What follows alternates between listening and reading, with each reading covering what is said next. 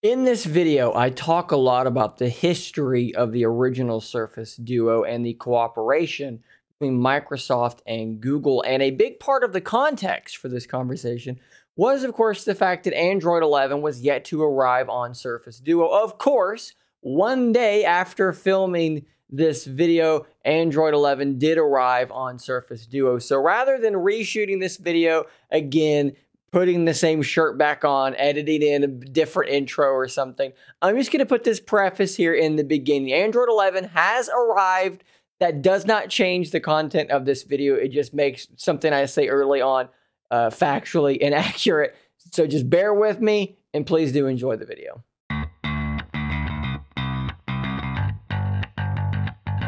Guys, I don't think it is any broad exaggeration to say that Microsoft's folding phone, the Surface Duo, might have one of the strangest and most confusing histories of any device to actually make it out into the public hands and into the eyes of critics. Today, as we pull our train fully into speculation station, what I'm going to attempt to do is I'm going to attempt to tell you a story about what I think might have gone wrong in terms of the software development on Surface Duo. As you probably know, Surface Duo 1, it is at time of recording January in 2022. This device has been out for a very long time, and Android 11 is still yet to arrive, and that is a massive, massive problem. And what I'm going to do today is not give an excuse for Microsoft, but perhaps outline a series of events that could explain to some degree why this has taken so long. And by doing so, I'm going to cover something I've heard rumblings of a few times. Now look, I cannot confirm whether or not the story I'm about to tell you is in fact true, if it's actually what happened. However, it is interesting to think about, and it might be the case. Like I said, I've heard some rumblings. I've had some people tell me this is what happened, people that claim to have insider knowledge, but I've been unable to substantiate these claims further in a more hard way. So I'm going to present this as a hypothetical, a what if, and it does pass the sniff test. It passes the eye test. It does seem to line up with the events that we do know happen. So let's have some fun speculating here a little bit. Let's lay these things out. So as we all know by now, especially now that this has been fully unfurled in front of all of us via a Windows Central article, Surface Duo started its life as a very different product, and eventually it became the Andromeda project, and it ran something called Andromeda OS. If you don't know what I'm talking about, go to Windows Central. They just did a whole video showing Andromeda OS. Eventually that was in fact canned, put on the shelf, and it appeared the Surface Duo, as it would come to be known, was dead in the water. Well, that was until Panos Panay had a meeting with Hiroshi Lockheimer, a big-time guy over there at Google, and they had a series of very productive conversations. And there's an article here, a write-up here, on Protocol, how Google and Microsoft teamed up to reinvent smartphones. And it details how Panos Panay managed to have this sort of random meeting with Hiroshi Lockheimer and how he pitched Duo to him. And Microsoft and Google then moved into a sort of partnership to help bring Android to Surface Duo, but also to make sure Android was going to work well on Surface Duo. And this was not just sort of a we'll do this with or without you type of deal. In this article here, a direct quote from Panay, he says, quote, "If he's like, I don't think I want to do this, we wouldn't make the product. It was either we're doing this together or we're not doing it." This was really seen as a collaborative effort. Microsoft understood that this could not run Windows. They tried it with Andromeda OS. It was buggy, it was crashy, it was missing deadline after deadline after deadline.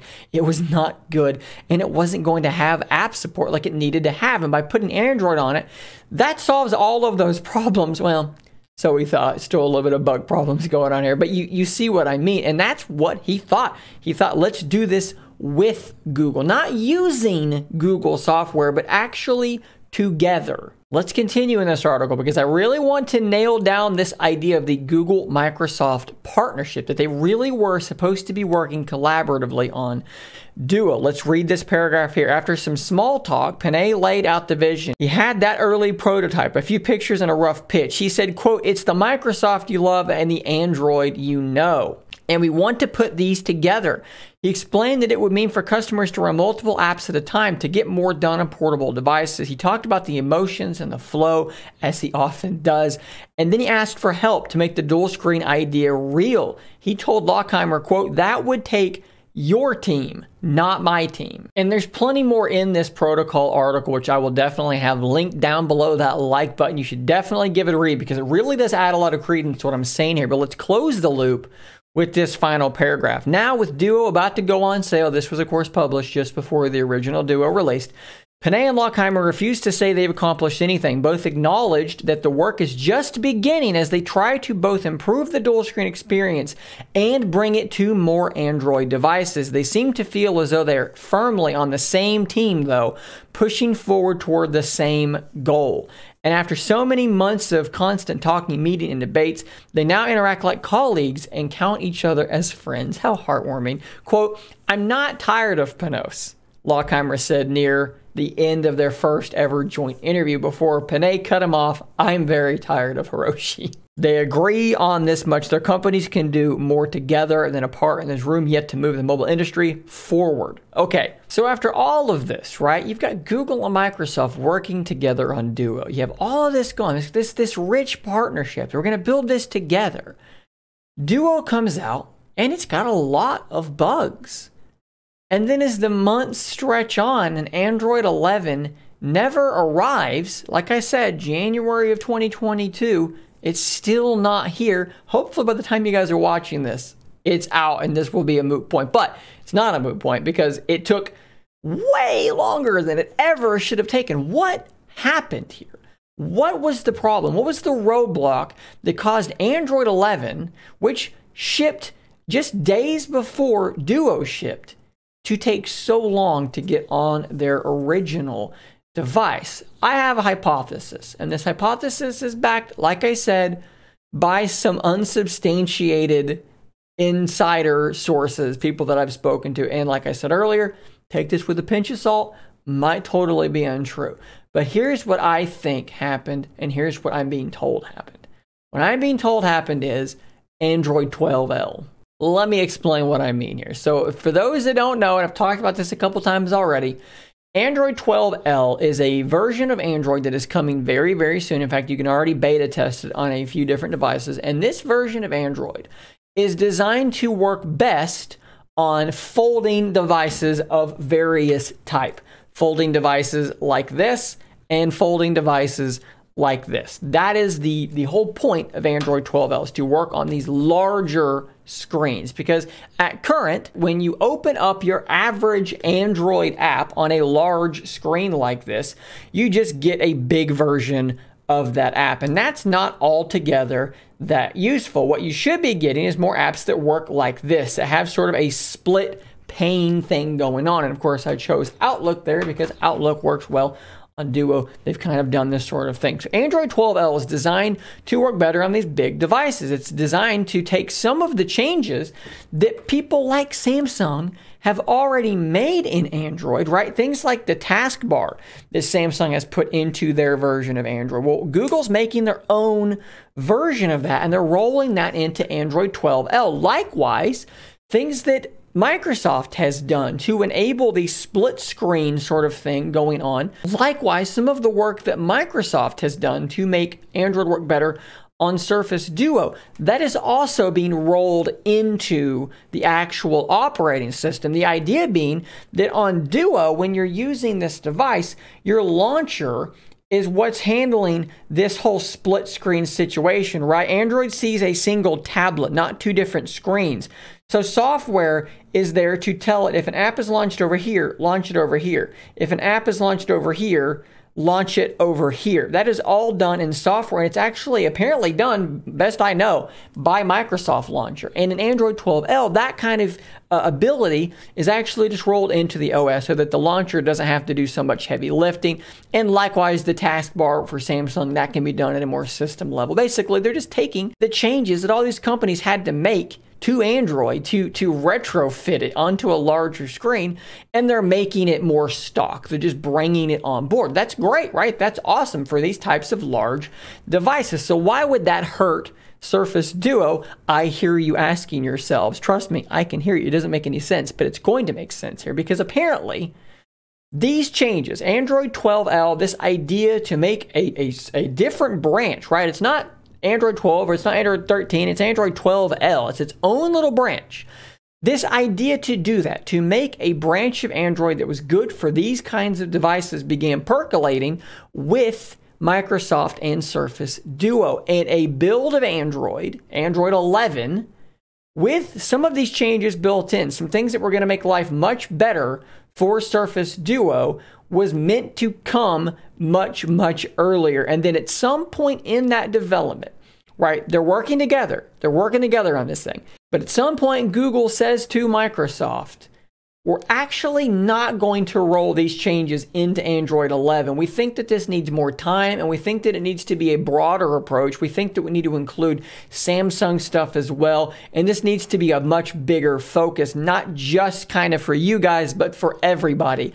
So then Android 11 stopped being the savior it was going to be for Surface Duo, and that got rolled into Android 12L, leaving Surface Duo sort of sitting there without the software they were expecting to get.